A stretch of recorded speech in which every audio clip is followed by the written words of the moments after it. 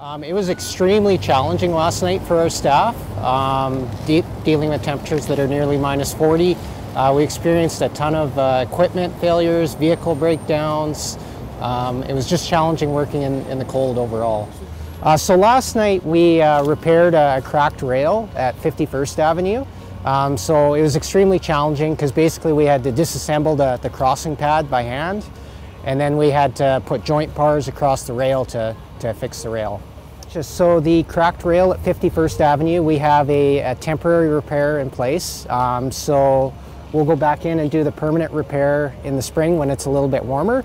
Last night around 1 in the morning, we had a piece of cracked rail that occurred at 34th Avenue.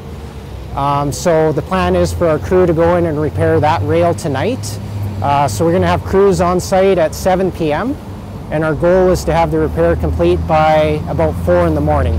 We learned some tips and tricks from working in the cold last night, so we're hoping things go smoother and we can finish quicker, and there's going to be zero service impacts to the public. That's our goal. So I just would like to highlight, it's been 10 years since we've had a piece of cracked rail occur in our system, and we've never ever had it occur in a grade crossing. So this is the first time we've ever experienced that. We're not expecting this to happen anymore. We're hoping we're through the worst of it, through the coldest temperature.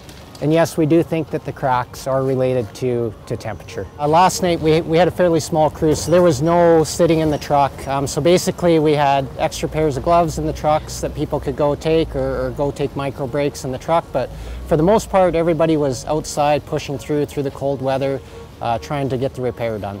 Personally, myself, I know I had on long underwear, pants, and then insulated work pants. And then I had on a couple jackets, a sweater, a shirt, a toque with a hood over top, and then 3 pairs of gloves to try and keep my hands warm.